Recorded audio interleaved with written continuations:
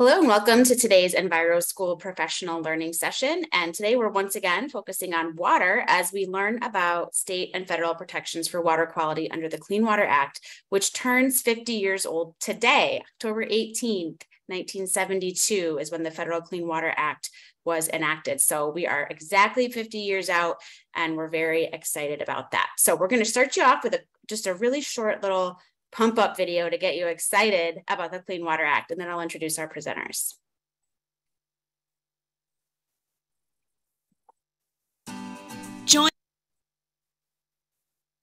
Oh, sorry, I paused it. Join EGLE in celebrating the 50th anniversary of the Clean Water Act. The water that we protect around us connects us all to each other. That water that flows by you on your local Riverwalk is the same water that you splashed in at your favorite lake as a child. That's why it's so important that we take care of Michigan's lakes, rivers, streams, and wetlands. As the sun sets on your next water adventure, take a moment to reflect on the law that has safeguarded our water resources for 50 years. Learn more and celebrate with us at michigan.gov/CWA50. .gov/CWA50.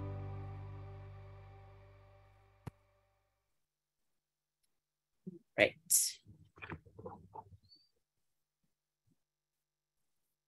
Oh, sorry. I am going to pause my sharing a minute. All right, oh boy, sorry, my computer keeps trying to share its sound. I don't usually have that problem. Let's see, I'm going to invite our staff to go ahead and turn their cameras on a minute while I try to get my video out of full screen here so that I can advance it. Oh, there we go. Okay, sorry guys.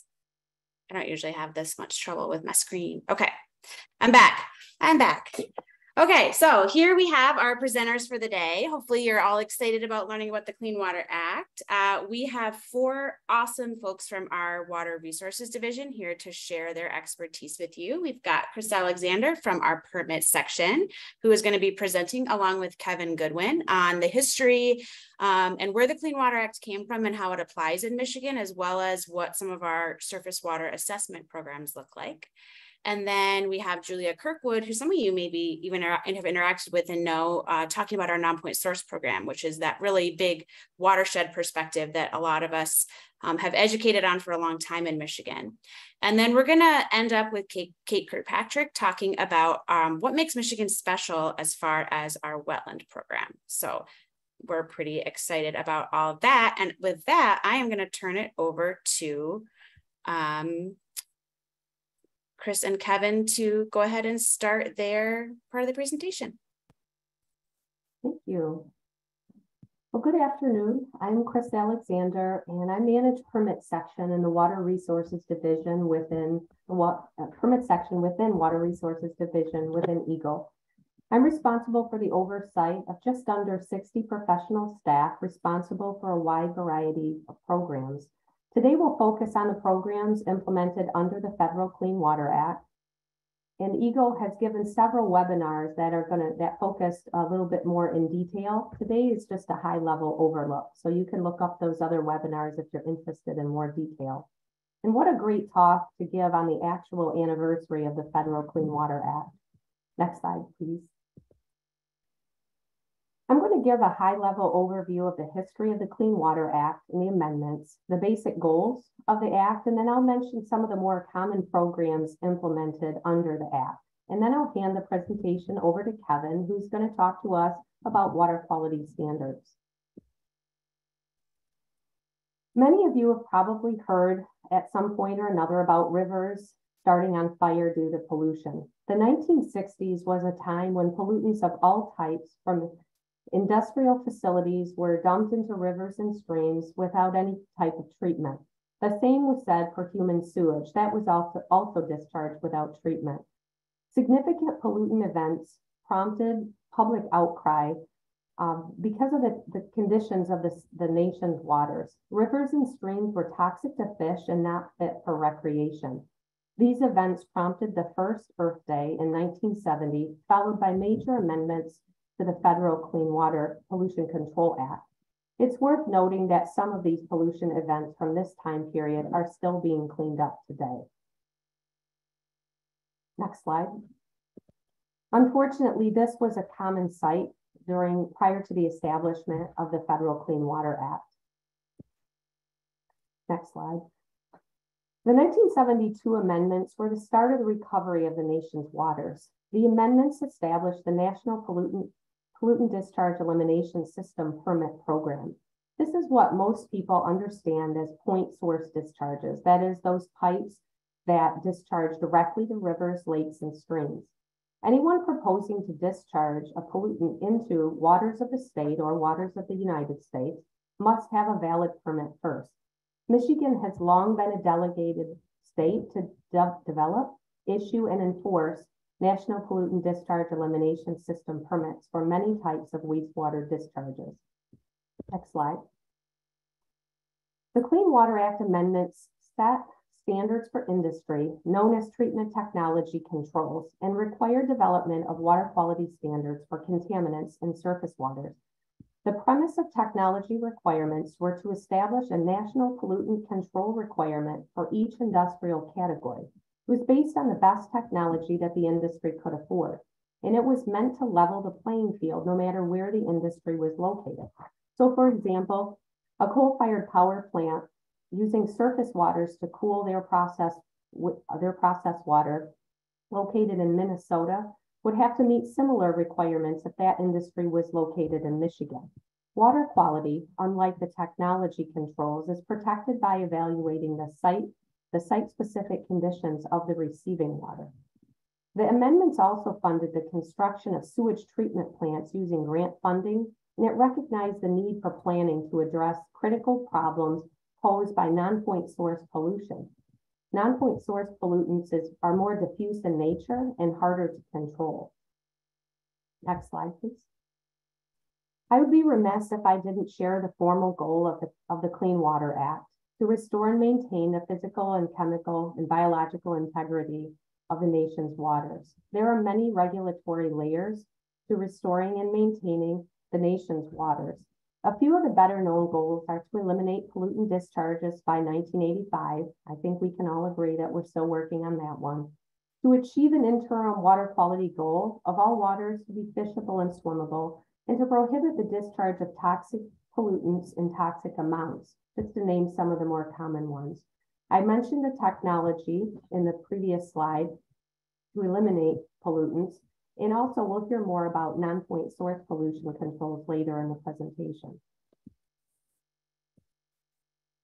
How do we regulate national permits using the National Pollutant Discharge Elimination System program? There are many types of permits, and I'm sure you're aware of or have experience with some of them. Wastewater treatment plants, like a local wastewater treatment plant many of you may be served by, industrial facilities, large-scale animal feeding operations, pesticides, where pesticides are applied near and above waters, and also different types of stormwater pollution, or stormwater permitting for municipal, industrial, and construction stormwater.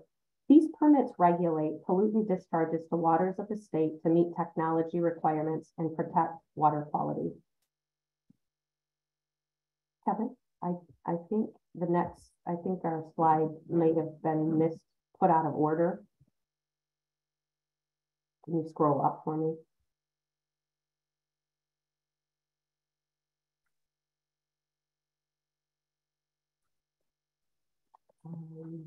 Okay.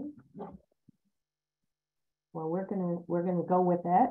I'm gonna have you scroll down, if you could. Keep going.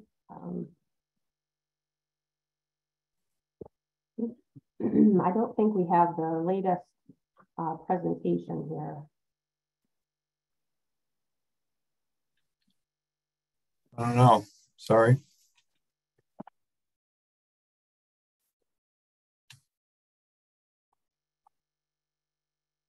right. Do you want me to pull up the one that I've got on here? Okay. Yes, I think we're having technical difficulty here. You are the overview. Okay. All right, folks. Sorry about this. That's okay. Oh, that's Kate's presentation. I will go from the beginning. I think that's it. Is that it, Chris? Yes, sir. Oh, there you go. Weird. Okay. You beat me to it, Kevin. All right. Sorry, guys. Go for it. Sorry about that. Okay. So this is what Clean Water Act permitting covers on the ground. Many thousands of individual and general permits for a wide variety of sectors. These are examples. We have 300 plus large animal feeding operation permits, over 90 different types of pesticide permits, 300 municipal separate storm sewer system permits, and many thousands, just under 3,000 different industrial stormwater permits, as well as around 1,000 construction stormwater permits as well. Many of you may be familiar with municipal storm sewer system permits at your area schools. Next slide, please.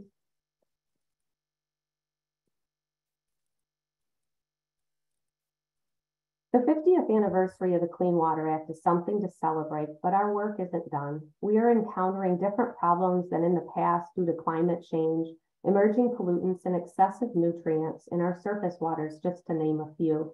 Rising water levels and more intense storm events have tested the ability of critical infrastructure that we've relied on to treat pollution over the years. The photos on this slide represent issues that we are dealing with today. The photo on the top left is an algal bloom in a lake. These situations can produce toxins that are harmful to humans and animals. Per and polyfluoroalkyl substances, also known as PFAS, is a class of pollutants found in our state and around the nation. The chemicals have been used around the world over the last century in manufacturing, firefighting, and household and consumer goods. Then the picture in the lower left is a combined sewer overflow. This is a situation where sanitary sewage and stormwater are transported in the same pipe.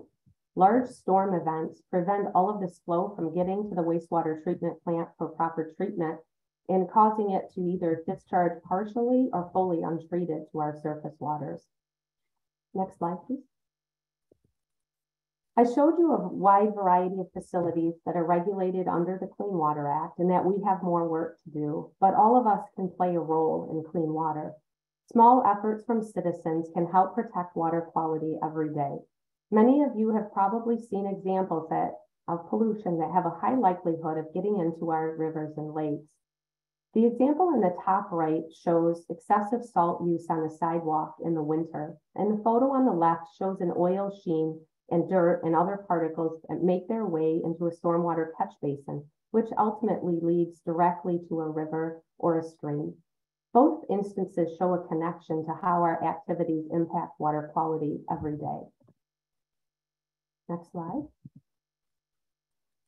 I'm first going to thank you for your patience while we worked out our technical difficulties. And at this point, I'm going to hand the presentation over to Kevin, who's going to walk us through how we protect our water quality standards. Thank you, Chris. All right, we'll see if we can keep this working smoothly. Watch, since I'm now in control of it, it'll work smoothly for me, and I'll have to buy Chris lunch someday. So thanks for the handoff. As Chris has already kind of touched on, the amendments to the 1972 Clean Water Act focused on things like establishing a national pollutant discharge elimination system program, setting wastewater standards. But one of the really important components that I'm going to discuss was the need for states and tribes with the authority to develop water quality standards. And so this is going to be what's required for all surface waters in all states. The water quality standards essentially translate into a set of rules, a document that is comprised of three main parts. And people often describe it as a three-legged stool because without any one of these parts, it really kind of falls down. And I'll discuss each one of these just a little bit here. The first one being designated uses. I simply, when I talk about this to people, I describe this as sort of the values that we place on water and water quality. And that's both for things that include kind of utilitarian values, ways we use it in industry and agriculture, but also recreational values and subsistence values, as well as things like just sort of inherent values, sort of the ecology of the system, the ability for our waters to support vibrant aquatic ecosystems. And so these are what we call our designated uses. So this is really the primary focus of most of our water quality protection work, is to make sure that these uses are supported, and where they're not supported, that we can work towards returning them to such conditions that they can be supported. And so these are all, again, the kinds of things that you think of, the values that you place on the ability to go out and enjoy the amazing water resources that we have here in Michigan. It's the obvious things like fishing, swimming, wading, that sort of stuff. But some of the things that folks don't often think of is the ability for our waters to support industry. We often talk about, concerns over how industry and things like that impact water quality. Well, the same goes into those systems as well. Many of these industries use water in some way in their productions, and the water has to be a certain quality even for them to use it, just like it needs to be a certain quality for agriculture to put it on their fields and things like that. So water quality can mean many different things depending on the kind of use that you're concerned with protecting. And we need to protect basically all of these uses in all of our waters in Michigan. So another leg of the stool is criteria. So we have designated uses, and then we have criteria. And the criteria are sort of the thresholds, the things that we're trying to achieve, either above or below which we know that harm may come to water quality. And these are, I'm just giving a couple quick examples. They come in a narrative form and they come in a numeric form. And the narrative form is literally just that. It sort of describes a condition that we want to maintain or we want to avoid, depending on the perspective. The one I give here is what we call typically our free from. Water quality should be free from these kinds of things, turbidity, foam, solids, in such unnatural quantities that they might impact those uses. So that's a free from description. Doesn't give you a real number or any kind of volume. It just says this is sort of a condition that we want to avoid. The flip side of that are numeric criteria. These are the ones I think that are more intuitive to people when they think of worrying about pollution in a stream. They're often thinking about toxic chemicals and wanting to make sure that we are below certain conditions in those toxic chemicals or microorganisms, things like that. But it's actually a number. So we've established through understanding how these affect aquatic organisms or how these affect people and their health, we can identify an actual threshold, a number that's used as a numeric kind of cutoff that we want to maintain those uses. So we have both narrative numeric criteria that kind of join together to support those designated uses. Third important component of water quality standards is what's called anti-degradation. And essentially, in a nutshell, that means water conditions should only go in one direction, and that's better.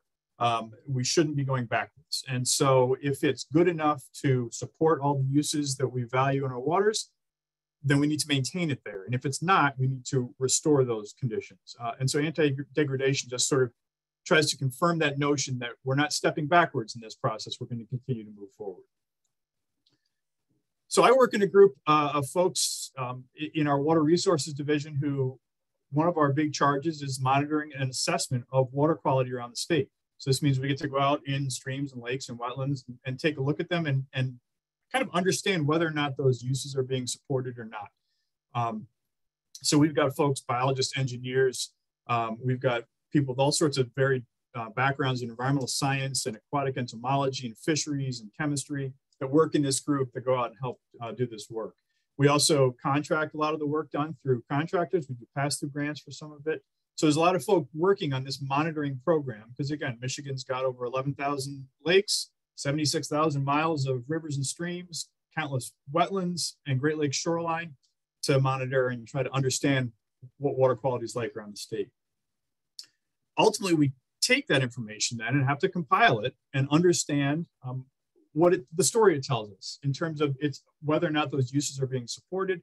We use the data that we collect, we compare it to those criteria, the narrative, the numeric criteria. We try to understand whether or not our uses are supported. If they are, that's great news. If they're not, then those are focus areas that we need to be working on to restore that, restore those conditions. I can't help put some of these slides in. These are self-serving. I've gotten a chance with my career to do some amazing things. And this is a pretty, it's like holding a dinosaur here. This was my wife and I getting a chance to work with the DNR on some long line fishing for sturgeon on the St. Clair River. So pretty remarkable things. Any chance I get to throw a bragging slide up, I'll do that. The kinds of things we monitor around the state are very varied. We're looking at things like pathogens, and we are local health departments doing this because these are the kinds of things that we look for when we're worried about going to a beach and whether or not you can swim safely. That's the monitoring that's done by local health departments. We do that also in rivers and streams around the state, try to get an understanding of pathogen conditions around the state and the ability to recreate safely. A number of us do a lot of work on biological assessments. This is fish, macroinvertebrates, the critters that live in the stream. We go all over the state every year looking and doing surveys on this kind of information. We gather it.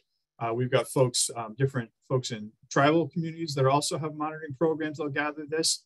And we can pool the information that's pulled in from that, from universities. Anybody who does this kind of work, we try to mine that information to help build that story of water quality around the state. We also do water chemistry.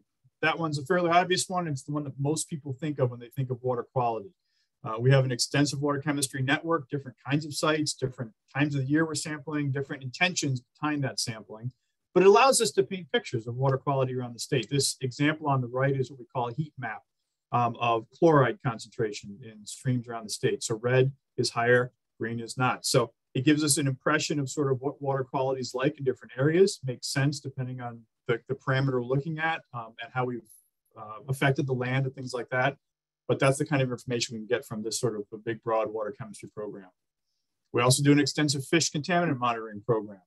We do that so we can not only assess the uses that we talked about for fish consumption, the ability to go out and eat fish, but this information also helps Department of Health and Human Services create their fish consumption guidelines, those sorts of suggestions for folks to be able to pay attention to if you want to not just fish, but also eat fish and do it safely and do it, so that you've got your health in mind as well.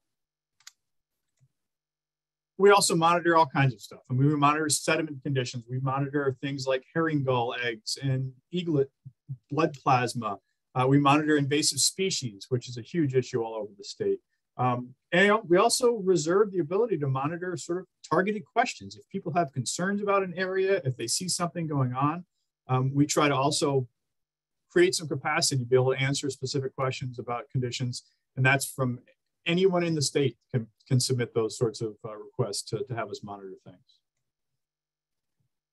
Now, one of the things that may be pertinent to this group from an educator standpoint, from a student standpoint, even just from a citizen standpoint, is how can other people get involved? We talked a little bit about how those of us who have gone to school for this kind of thing do this on a daily basis. But there are ways that every citizen in the state can be involved in affecting water quality at some level.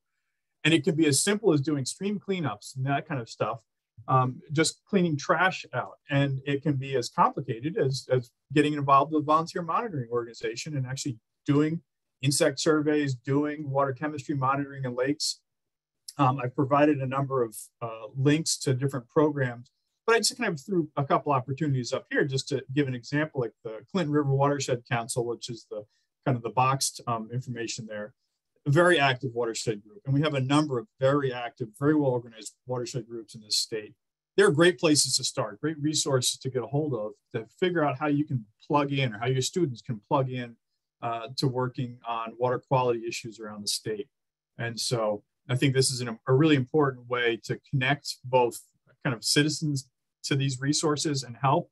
And it's also a way that we can then, as professionals in the field, work with these organizations and use the information that they're gathering at some level too to make some of our water quality assessments and join that information so that we're trying to make the best use of everybody's effort out there. So blasted through real quick. That's sort of our assessment and monitoring side of our program that comes out of our water quality standards. Again, one of the big amendments to the Clean Water Act, which, as we said, turns 50 today. It's actually pretty awesome. So this is our obligatory ending here, and I will pass it off to whoever the next person is on the group in the room. Thank you so much, Kevin and Chris. That was great. And I have some questions for you if no one else does at the end. So you're not going to get off easy. I'm going to seed some because I have things that I'm not sure about after hearing that I didn't know before. So yeah, feel free to put questions in the chat. We will get to those at the end. I appreciate those. Or if Kevin, you want to address any of those throughout, that's fine too. So I'm going to hand it over next to Julia to talk about non-point source pollution. And this is where I worked for many years. So it's my favorite topic to hear about and talk about. So thank you, Julia. And I'm going to let you go ahead and take it away. Hold on a second. My screen share isn't showing. I have your present. Yeah, if it doesn't show, let me know because I think like it's showing everything except for one thing I need. Like, hold on a minute. Let me just close out a couple things. Let me see. It's probably thinking you have so many things going on. Which thing do you want to share?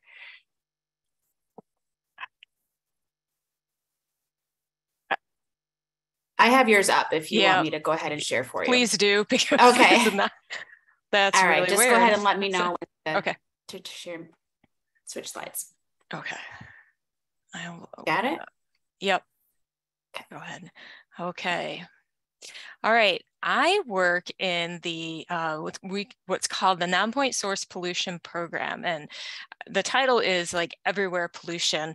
And once you start hearing me talk about this, you'll get a better idea of why it's called everywhere pollution in simple terms. But first, before I jump into that, next slide, please.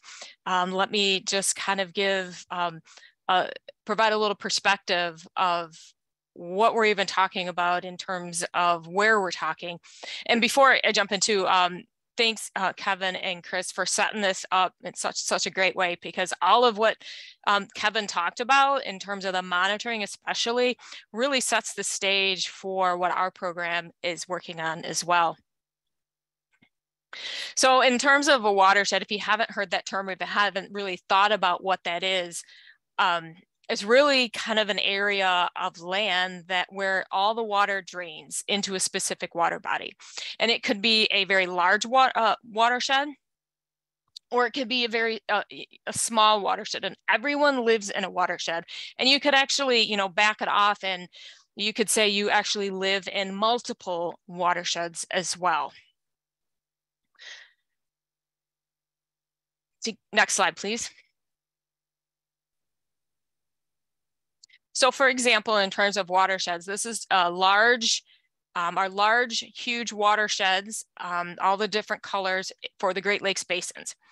So for example, if you're in like a green area in Michigan, all of the water or the land on that area drains into Lake Huron. The red and orange drains into Lake Michigan. So you would actually live in Lake Michigan, but what river watershed do you live in? And then it could go down to smaller creeks, and it could go down to maybe it's a lake that you live on. And in our program too, some of the things that I like to say is try to break it down a little bit more too, is particularly in urban areas or lakes, I call them lake sheds, because that breaks it down visually. Then also from a storm shed as well, in terms of where does all your storm water within a particular storm drain system flow from? So that's kind of like a little mini watershed, is a little storm shed. So when I start thinking about these things and where you are in terms of where your property is and where you work, where you live, and where you play. Next slide, please. So in terms of a watershed, whatever water is draining into this water body, that water also brings with it other things. And whatever's on that land will come with that water. And depending how close it is to the lake or to the river, it could be really strong pollution, or it could be a little more diluted. And it comes from everywhere. It comes from parking lots. It comes from your driveways. It comes from your lawns. It comes from constructions. It comes from bare fields, fertilizers, manure. So once you see, you can't, I always say, once you see, you can't not see. So as you drive around, and particularly when it is raining, start seeing where that water is going, if it's going into a particular storm drain, or if it's running down a road and into a creek or into a wetland. And then also see what that water looks like. Is it really dirty? Is there like gasoline or oil in it? And recognize that that is going into any lake, river, or stream. And ultimately will end up in our Great Lakes at some point. And it can also go into our groundwater, which many of us use for drinking water supply. Next slide, please.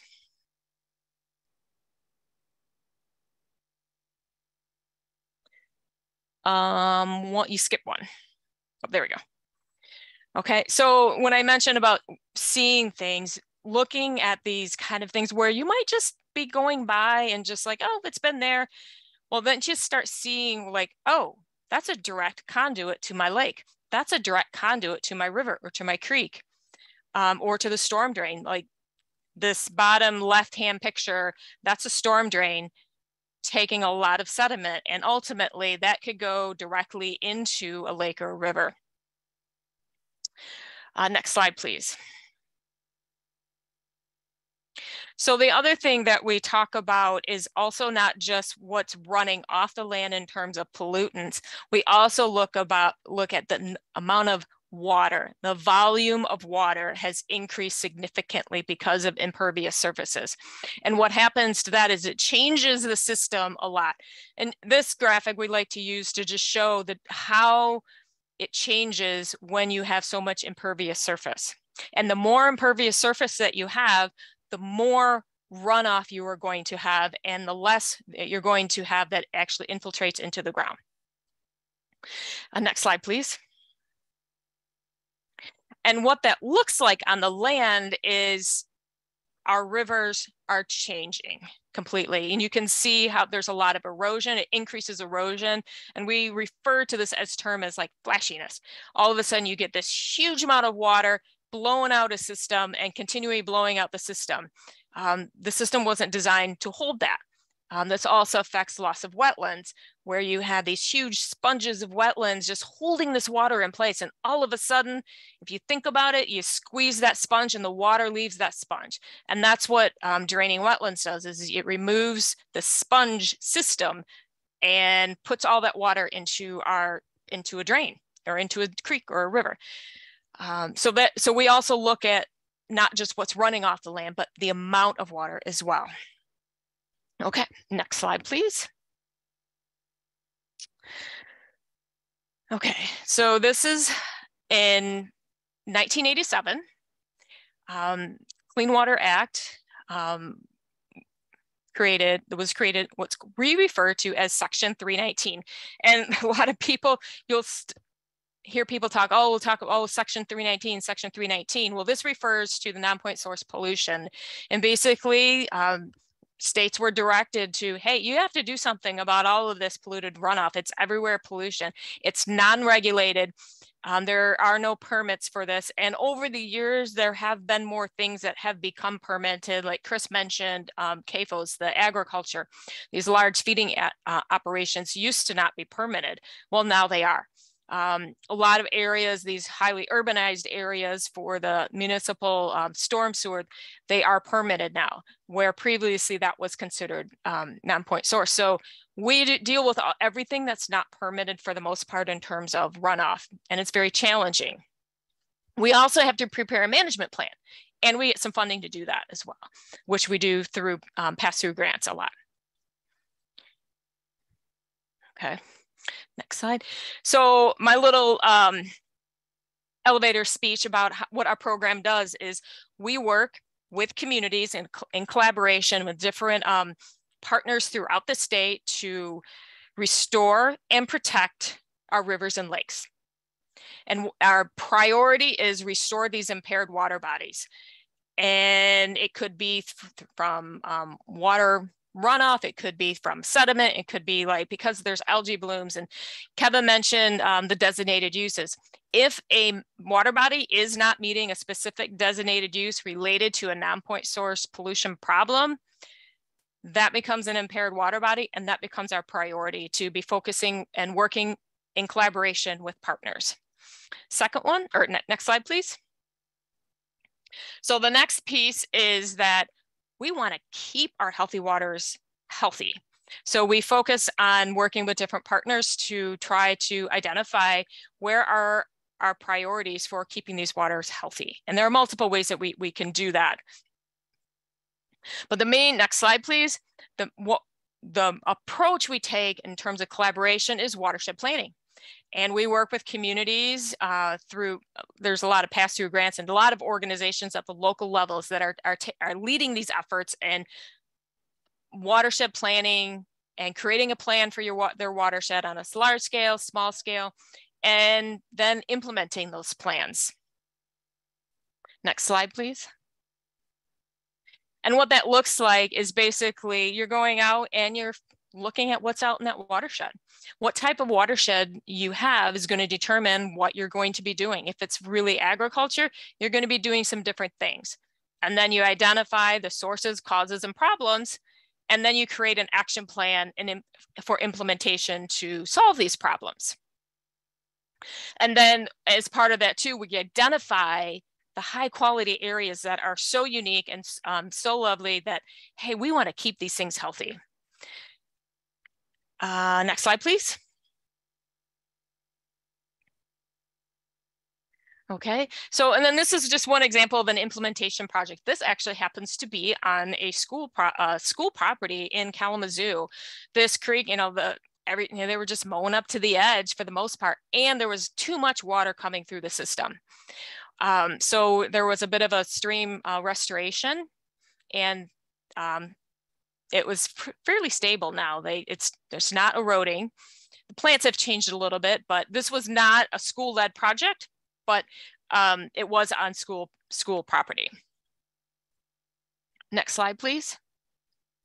So a couple of things that schools can do, and we're working with kids is How's My Waterway? It's a website that on EPA's water, this website, mywaterway.epa.gov.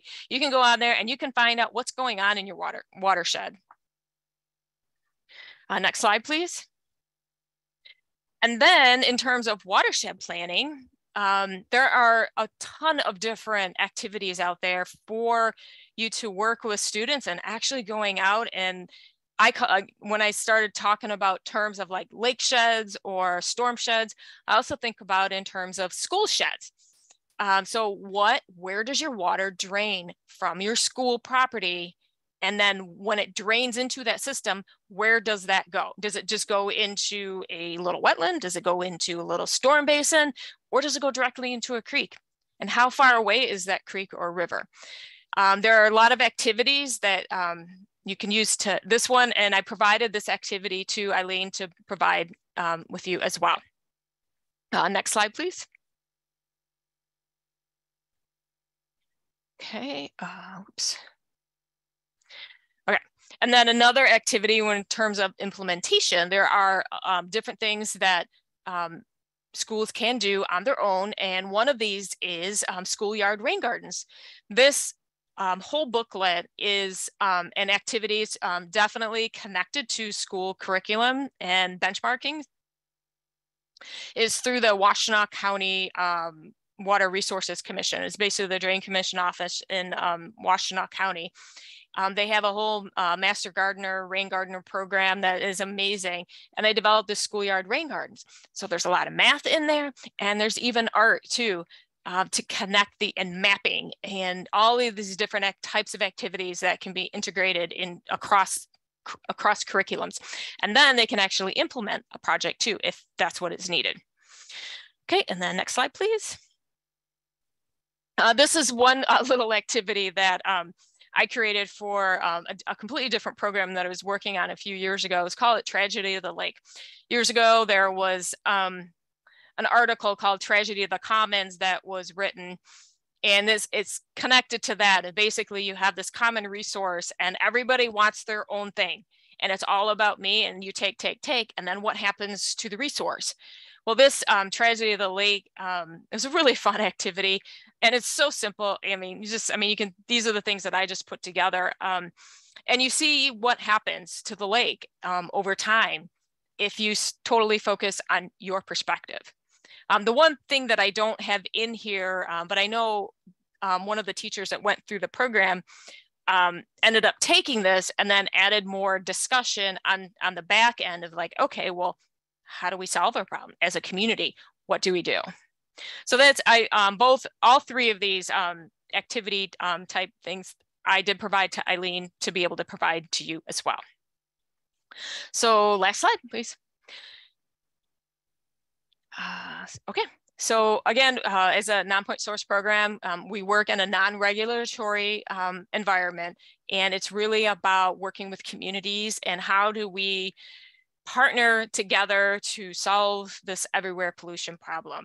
It takes a lot of time, and it takes every one of us to be a part of that solution. So thank you very much.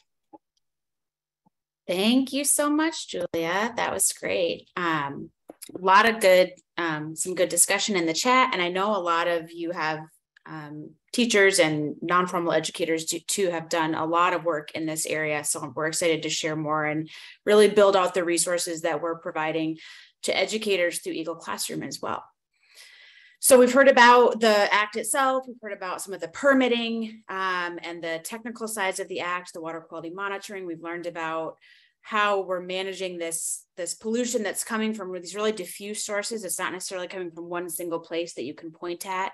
And now we've got Kate Kirkpatrick is going to talk about one part of the Clean Water Act that's implemented in Michigan in a way that's different than some other states. So I'm going to let Kate, go ahead and take it away and share the exciting information.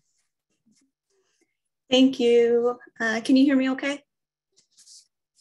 Yes, you sound good. Okay.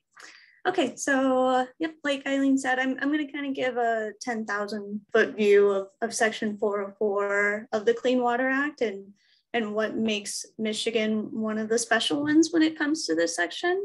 My name is Kate Kirkpatrick. I started working for EGLE in 2019 as a permitter in the resources program, and I recently stepped into this new role as the wetlands policy analyst for the Wetland Lakes and Streams unit in EGLE.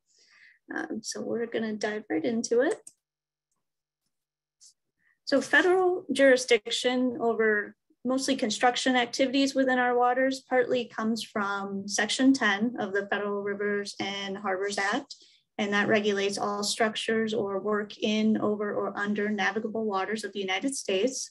But we also work within Section 404 of the Clean Water Act of 1972, which requires permits for the discharge of dredge or fill material into waters of the United States, and that does include wetlands. And since the mid-1970s, special resources that exist at the interface between land and water have been protected by Michigan's resource program. And these programs protect public trust resources and the surface waters of the state, and it is administered by EGLE's Water Resources Division. Numerous statutes are administered by the WRD Water Resources Program. The ones I'm highlighting here today have to do with Michigan's 404 program, which includes Part 301, Inland Lakes and Streams, and Part 303, Wetlands Protection. So Section 404G of the Clean Water Act gives states and tribes the option of assuming or taking over the permitting responsibility and administration of the Section 404 permit program for certain waters. And Section 404 permits for those assumed waters would be issued by the state instead of the U.S. Army Corps of Engineers.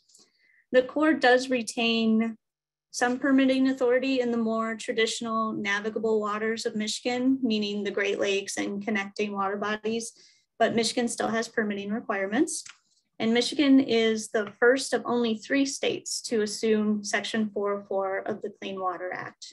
New Jersey and Florida are the other 2. Michigan assumed authority in 1984.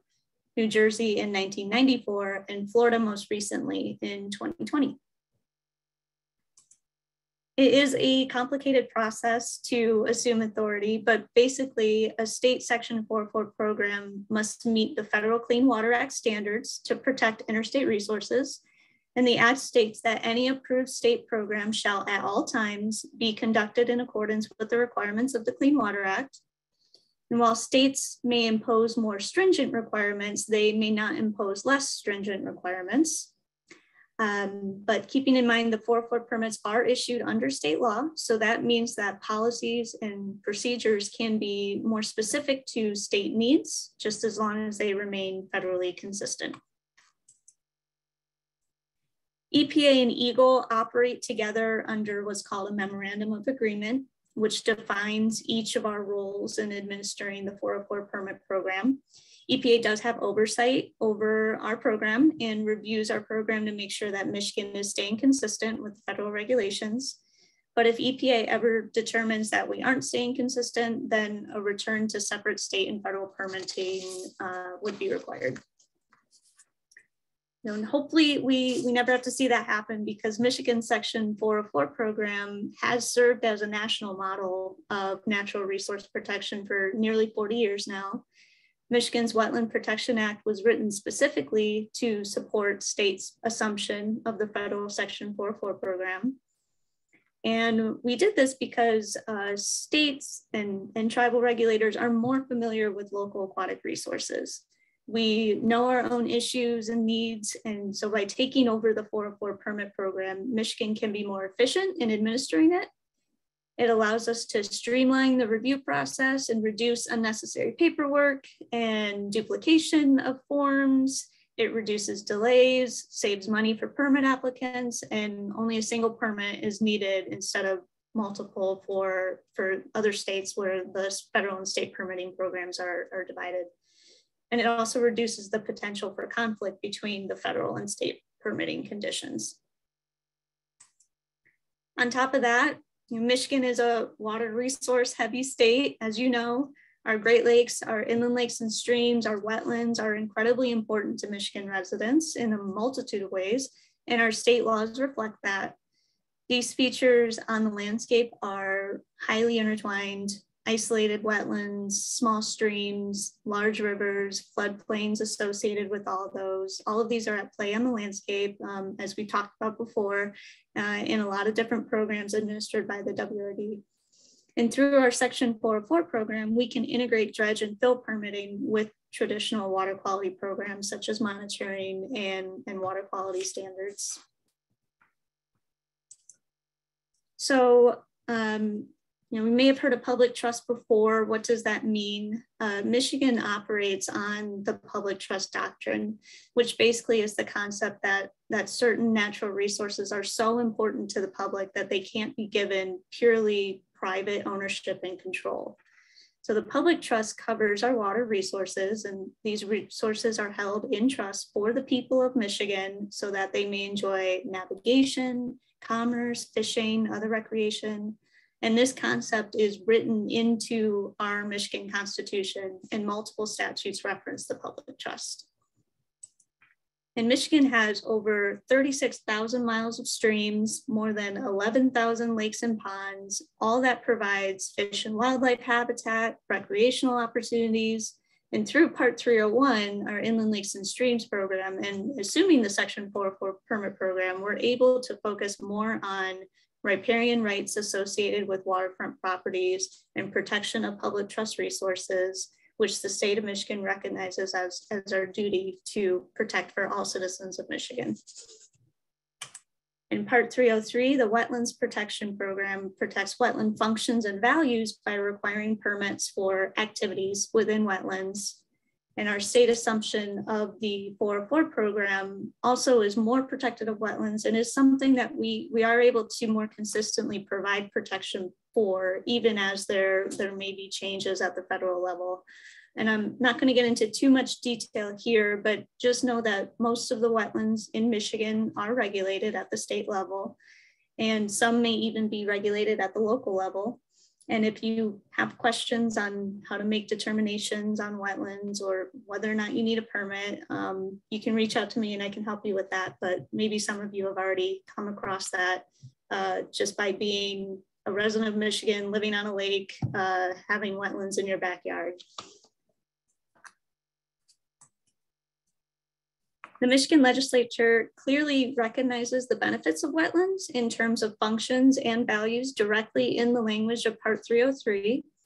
Our statute recognizes that a loss of wetland may deprive the people of Michigan some or all of the following benefits to be derived from wetland, such as flood and storm control, wildlife habitat, protection of subsurface water resources and groundwater recharge, pollution treatment, erosion control, nursery grounds, and sanctuaries for fish. And people do recognize these values. We're serious about our wetland protection because we know the loss of wetland functions and values may have far-reaching impacts.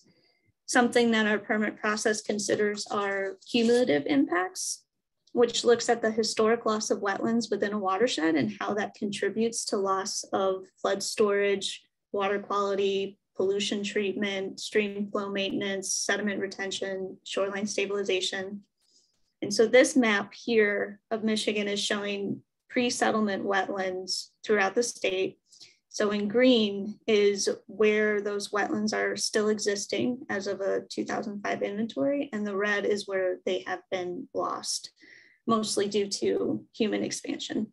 And you can see Southeast Michigan has lost a lot of wetlands since pre-European settlement. And these losses and other environmental hazards are often disproportionately affecting communities. I've provided a link to our draft environmental justice screening tool to Eileen. And that tool allows users to explore the environmental, health, and socioeconomic conditions within a specific community, or you could look more at a region level or across the entire state.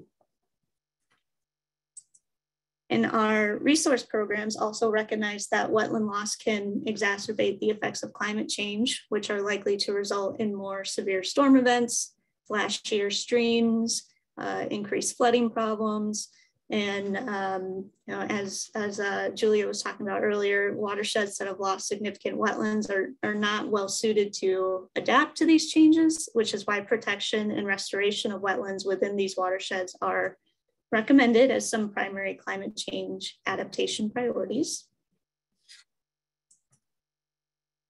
And so wrapping up, I'll leave you here with the benefits of Michigan's 404 program, which takes the requirements of the Clean Water Act and provide clear definitions for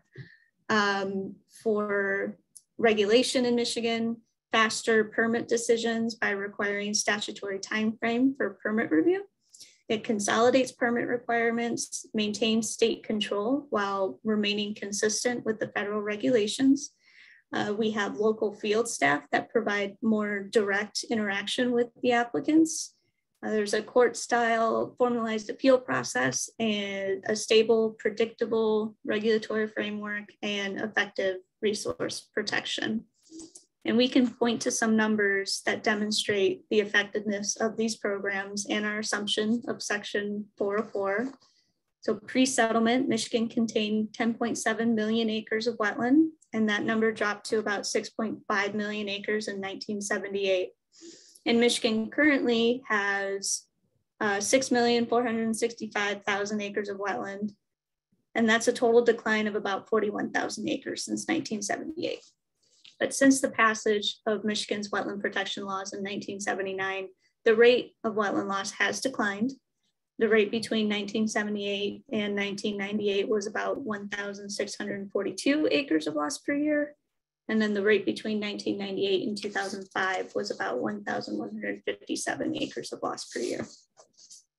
And this may not seem like a big deal to some, but this is good news. And I don't have numbers for the last 20 years, but I'll bet that number has been drastically reduced even further, considering the strides we've made in mitigation requirements, our voluntary wetland restoration programs, the staff we've added on, the Clean Water Act and our state assumption of Section 404 has had significant impacts on resources protection in the state of Michigan.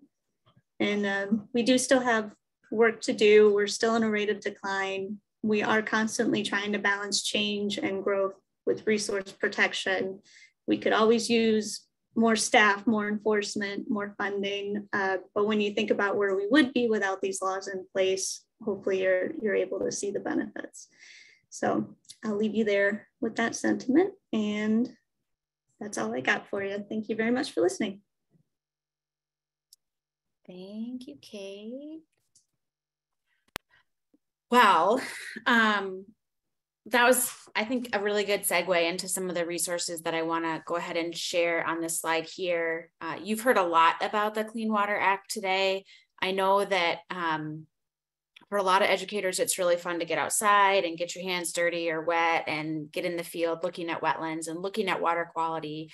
And we really want you to do that. We want you to help your students and your audiences experience the Great Lakes ecosystems and all they have to offer and how clean and healthy many of them are as a result of this act. We also want you to be able to talk about, why that's the case. It's really interesting. And I think we can be really proud of the fact that, Michigan is a leader in protecting water quality. Even insofar as we, manage our own wetlands program, and there's just a real emphasis on water quality and protecting water quality in kind of the culture and discussion of our state. So we can be excited about that. And any of you, if you happen to work alongside a social studies or history teacher, and you want to incorporate some components of the Clean Water Act history into your studies, that is kind of a neat way to help frame and understand why we do the things we do in the state of Michigan. So I have up on the screen here just some curriculum connections that I want to make to some of the things that our staff have said. Julia shared some really awesome activities that I will send out after the webinar today. I want to point out that we have a few things in EGLE Classroom that really tie in well to the things that were talked about by all of our presenters here. Maybe you're aware of our lending station. So we have a bunch of models and activities and resources that you can check out from and borrow from us at no cost and use with your audiences. We have basically every EnviroScape watershed model you've ever heard of. And some of them focus specifically on watersheds and non-point source pollution to tie in with the things that Julia was talking about. The coastal and the ecosystem ecological restoration models really pull in a lot of discussion of wetlands and also of mitigation of damaged properties to help protect water quality. So those are all cool. And then we also have our very fun H2OQ backpack. So water testing kits that you can borrow from us just to kind of try it out and see if you like them. Kate made a really good point about the connections between environmental justice and climate change and wetlands. And I want to just know a few resources we have to help address those as well. Many of you might be familiar, if you're a classroom teacher, with the MEECS curriculum. The MEECS stands for Michigan Environmental Education Curriculum Support Units. There is a very well beloved MEECS unit on water quality that has undergone a pretty substantial update and is going to be re-released in the spring along with the ecosystems and biodiversity unit. So keep your eyes out for that. Our existing MEECS unit geared to 6th grade, 6th to 8th grade is really awesome. And the updated one is going to be able to be used all the way up through high school, which is really cool. And to tie on to that climate piece, we are releasing a new climate change unit next year as well. We have a climate change unit, but it's getting updated with all the newest information and all the newest state strategies to try to address that. So stay tuned for those and reach out if you're interested and have questions about them. This freshwater education, this water quality education is something that a lot of teachers, a lot of students are working on. And we've been working with our Office of the Great Lakes and the MySTEM network to create a database of freshwater education programs. So if you're looking for somewhere in the state If you're like, who near me talks about water quality, who can help me in my classroom, who can be a community partner, check out that freshwater program education database to see who near you could reach out to as a community partner in addition to EGLE staff. And maybe you're a non-formal educator on the call who's not in that database and wants to be, in which case reach out to me and we'll make sure that you get in there so people know about you. There are a lot of really cool resources. I won't go into too much depth on here because I want to give you all a chance to communicate with each other. But just know that if you want to learn more about the Clean Water Act itself, that website shared at the beginning, michigan.gov/CWA50, will give you all of the resources that we've been sharing to the general public throughout this month of October. So all the webinars that have been done that go into depth, if you want to like really get into the history and the policy of the Act, you can do that. That information is there for you. You can check that out. And then we have a whole water resource education section on EGLE Classroom that has a lot of these things linked to it. And I will share these slides with you as well so you can get all of these resources. I'm going to go ahead. I think I'll play for you this like really short video on our H2OQ backpack if you're interested in water testing, since that was one of our comments, and then we'll get into our discussion.